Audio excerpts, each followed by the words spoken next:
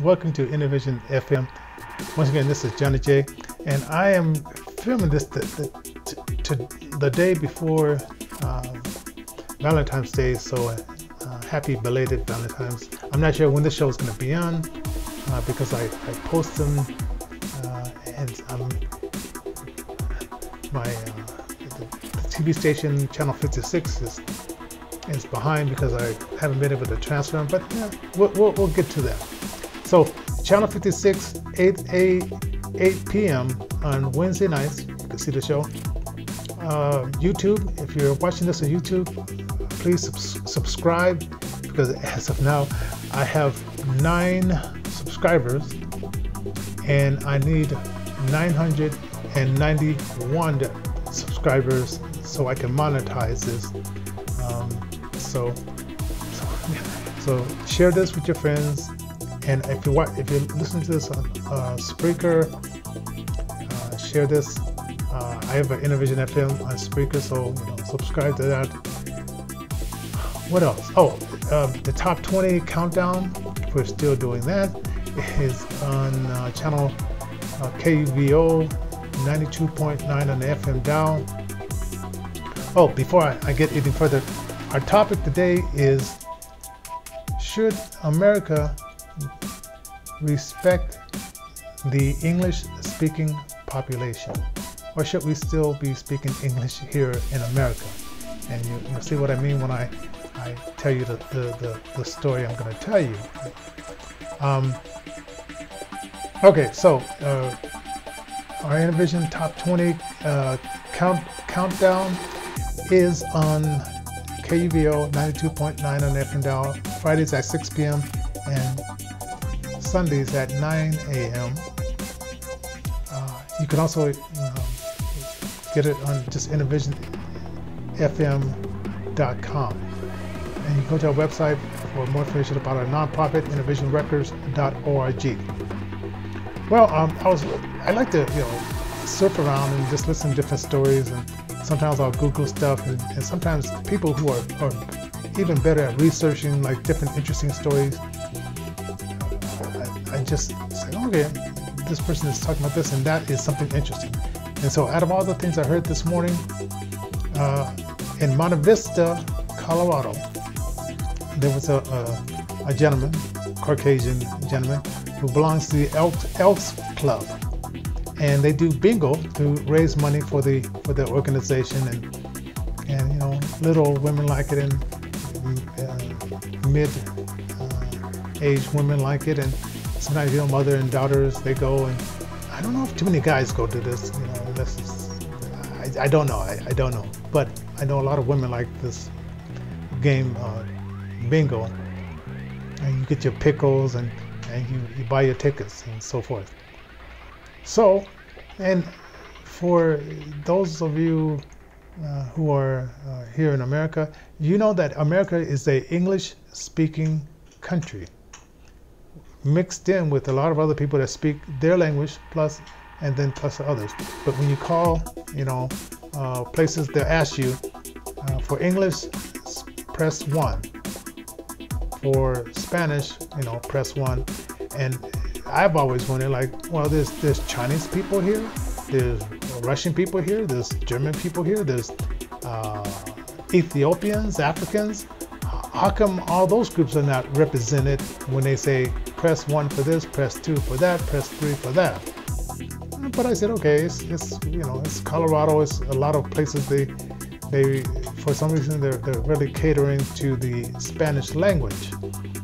And I must tell you, as a side note, there are some people that are good at speaking different languages, and there are people that I know that are very intelligent. They just don't have that gift.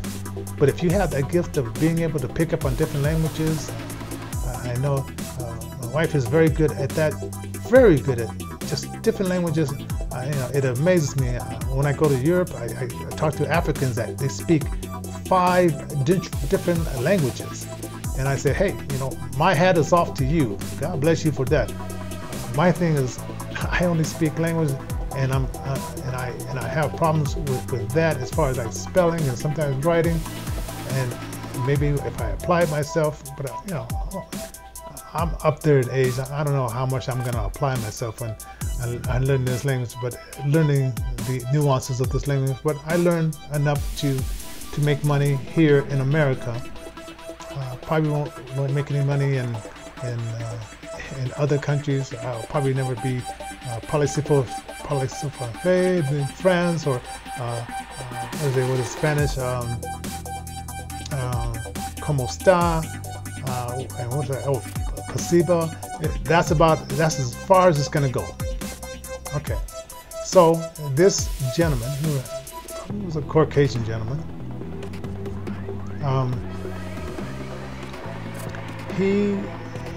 this lady came up, and she's been in this country for 30 years, and she speaks Spanish, but she feels more comfortable speaking Spanish than English. So she came to the table to buy her pickles or whatever they are, and she raised, it says, you know, 2 fingers, and she had the money. And the guy says, well, say in English what you want. And so I guess she went back to her daughter, who could speak English, and so told her daughter that this guy asked me to speak English, and you know, I know this is America, but they should be everybody should be able to speak Spanish. And believe me, you know, not everybody speaks Spanish. I mean, that's our problem here in the United States of America. And so the daughter, somehow the police got involved. I don't know if the daughter called the police. And this is the PC world we live in, politically correct world we live in. So the police comes and they give them a ticket, you know, to show up at the court and whatever. And so the fine for asking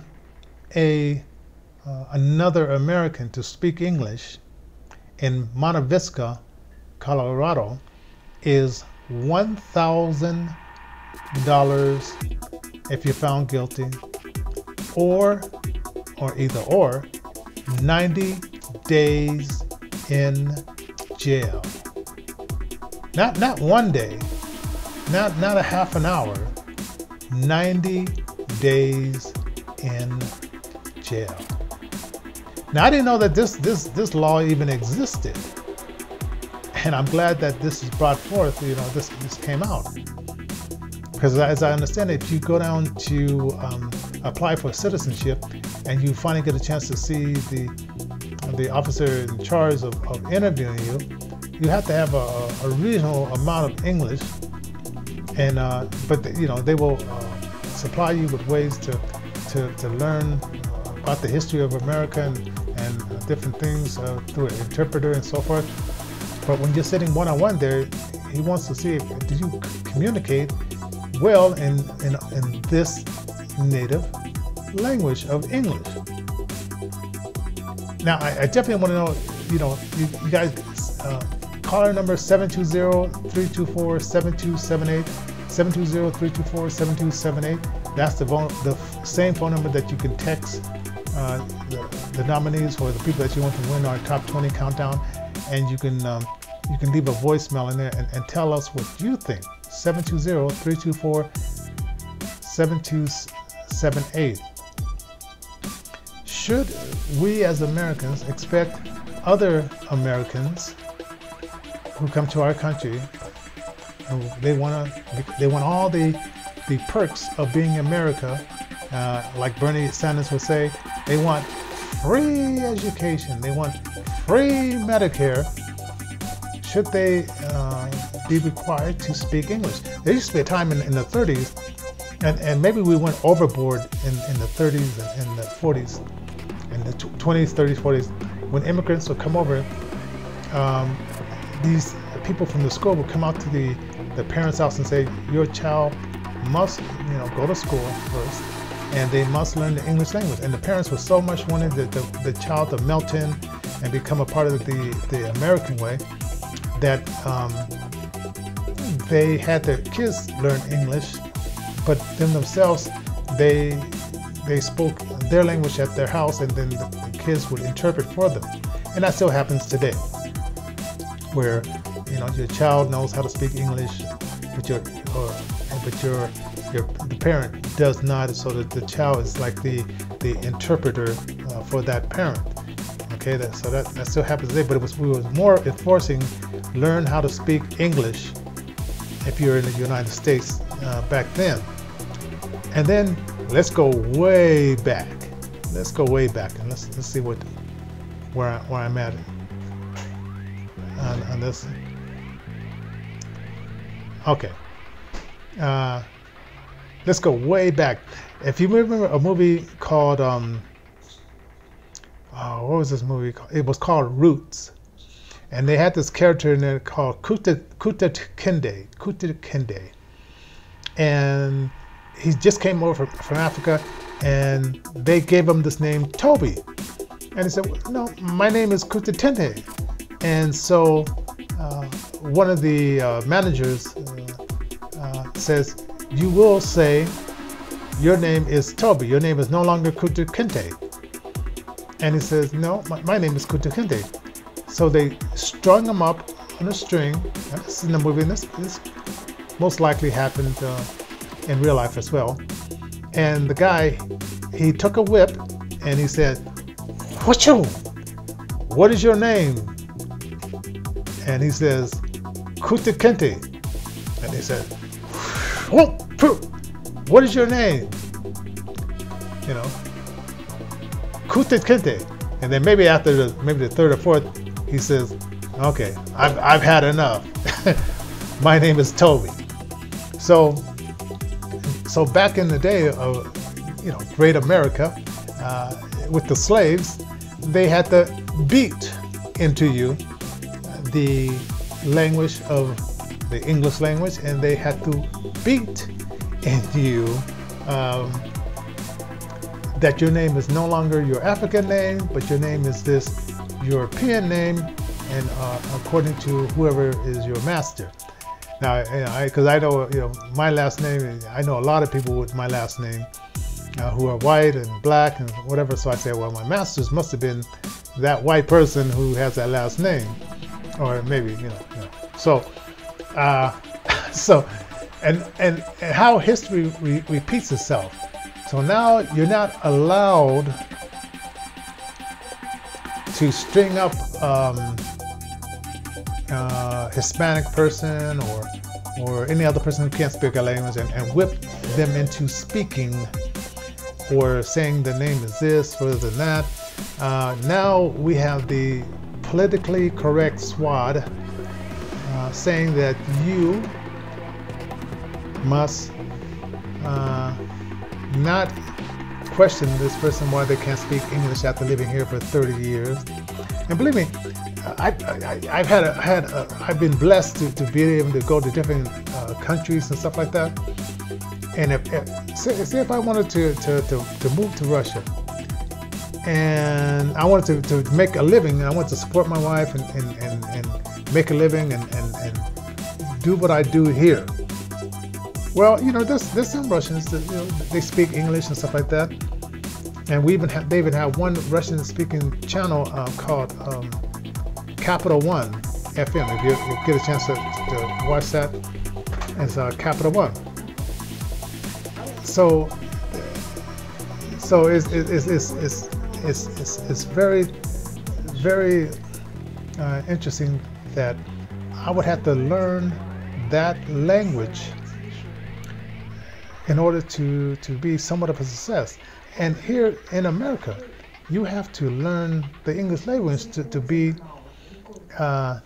in the English frame in order to be successful. Now, if you can work at a Spanish radio station, hey, learn Spanish. If you're in Los Angeles, if you're going to work on a Japanese American station, you learn Japanese language. Only like in Los Angeles and New York is it diverse that you can actually turn the radio dial and hear other languages in America other than your language. And I understand that in Los Angeles there's a large immigrant group that if they're Spanish, they have these. Well, even in Colorado, or if they're Japanese, or if they're German, or they probably even have some Ethiopian channels that they. We even have one here in Aurora that they speak mostly in Ethiopian language.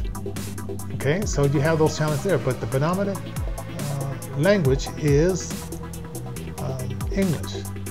And somebody told me, and I don't know if I want to, I guess if you're in Sweden, they'll give you 1 year to learn the language, and they'll speak to you in English for 1 year. But once you pass that 1 year mark, they no longer speak to you in English, and you have to climb and learn that language, because they say, hey, this is our language, we're proud of it, we want you to learn. Now, of course, you know, as the Democrats and the far left and the communist regime of Bernie Sanders' crew, of course, they don't want Americans to be proud to be Americans. They don't want us to build upon what we're doing here and make it even better. They said, no, it's terrible. We have to disrupt it. We have to tear it apart. And so if you're Bernie Sanders follower out there, okay, we know where you are. You know, you like change by force, or you're doing what Hitler did. He got enough people to agree with him, got into the political party, and then he changed it from within. And I know like a lot of Muslim people, who wants to change the regime, different countries, they go in and they take over politically, and then they say, okay, our rule, Sharia rules rule. And even in America, there's some hotels, there's 7-Elevens that they're under Sharia law in the United States of America, but the Sharia law will never be compatible to the Constitution, because in the Sharia law there's no freedom of speech, there's no freedom of who you are as an individual. You must act and speak as the clan, not as a individual. So when this happened in Monte Vista, and hopefully you'll see this before April the 21st. This man is said that they want him in court on the 21st of April. So he will either get lawyered up, and there's already like a Muslim legal group that's coming, which I'm not sure what they have to do with this, because this is a Spanish lady, and they are saying, this guy, he violated the rights of this Mexican American because he asked her to speak English. So hopefully this guy will get lawyered up, and it's a shame that he has to defend his right as an American to ask someone to speak English, right? But this is the victim politics that we have nowadays in the United States of America. If you're a victim, hey, hurrah, hurrah. We want to celebrate that, and we want you to vote for us, because we're a party of, the Democrats are a party of victims. So if you want to be a victim, you join the Democratic Party, and they will celebrate you. And I gotta tell you about this video. It's out there. So in this college, it was this diversity gathering. It was a diversity gathering, and this, I can say this because I'm black. This idiot black young person said, "Excuse me, everybody. This is a diversity meeting, and there's too many white people here." But I don't think you heard me. This young idiot black girl in college yelled, got the people's attention and said, "Excuse me, this is a diversity meeting, but there's too many white people here." And there were some people that even applauded this idiot. In America, you have the right to say stupid things. I mean, that's your First Amendment. You have the right to say stupid things. And maybe she wants to go back to segregation, where there's like colored only signs and whites only signs. Maybe her parents, maybe they're just as much of idiots as she is, didn't tell her that there used to be a time that the Democrats created this thing called Jim Crow law that said that, you know, whites over here, blacks over here, if you do come together, you gotta only drink at this fountain, you gotta eat in the back of the restaurant, not we'll hand the food out to you, but you can't come in here. Now that was Democratic Jim Crow, and I guess because black people have gone with Democrats for the last 60 years, we're becoming more idiots. as far as we're becoming more complacent to what the Dixiecrats, and if you've never heard that word Dixiecrats, look up Malcolm X when he talks about there's Democrats and there are Dixiecrats. Dixiecrats were conservative white people who believed in separation. Right? And they say, well, you know, that's separate equal, but we learned that separate and equal wasn't too equal, right? And then of course their party being the party of 1826, the ones who started the KKK, of course. I always want to remind you of this because sometimes I know you guys are not learning this in school, and if you are, you're learning the very watered down version, and the teachers are not going to tell you that the Klan and Jim Crow laws were started by Democrats. Yes, Democrats.